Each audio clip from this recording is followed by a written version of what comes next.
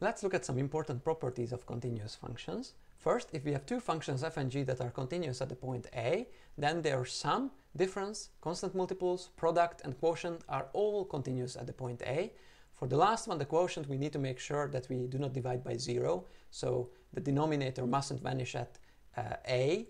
G of A must be not 0, but other than that, this result holds, and we can show it by using nothing but the definition of continuity and limit laws. There are lots of continuous functions. They include all polynomials in X, all algebraic functions, functions given by algebraic expressions, trigonometric functions, hyperbolic functions, exponential functions, and all of the inverses of these functions that we listed.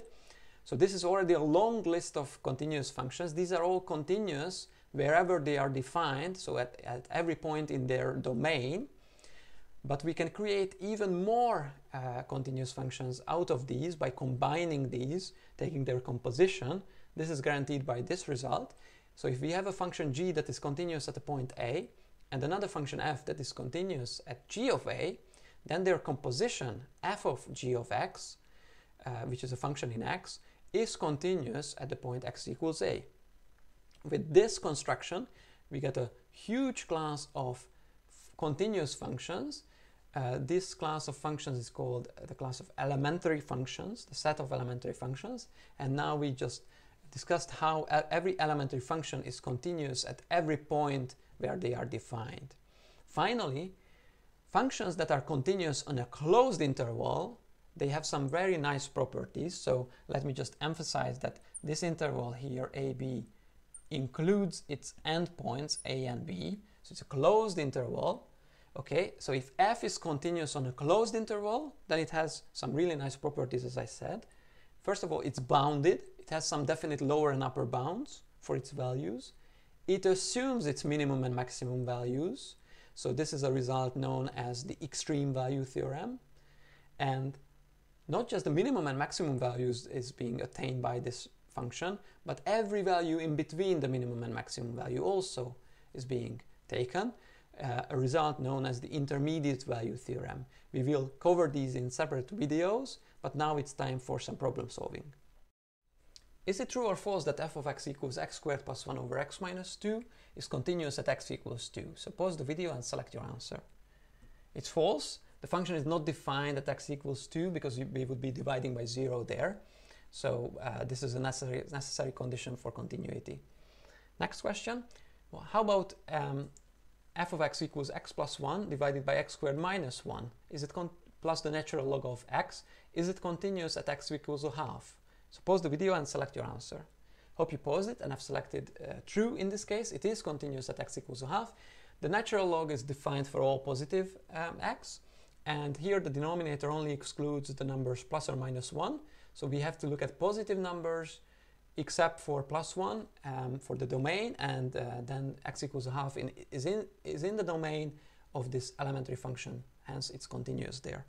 Next, suppose that we know that the limit as x approaches 1 of g of x is a half, and f of x is defined as 1 over x plus 1.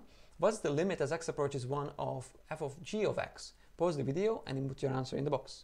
Okay, I hope you paused it and realized that you can evaluate this limit by looking at this function f of x that is continuous at x equals a half, and that is exactly the limit of g of x as x approaches 1.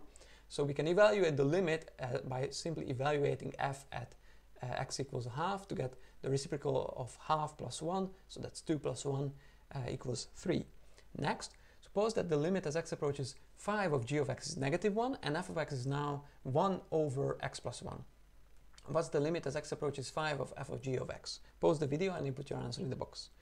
So the limit does not exist in this case, and it is because f is not defined at x equals negative 1, which is exactly the limit of g as x approaches 5.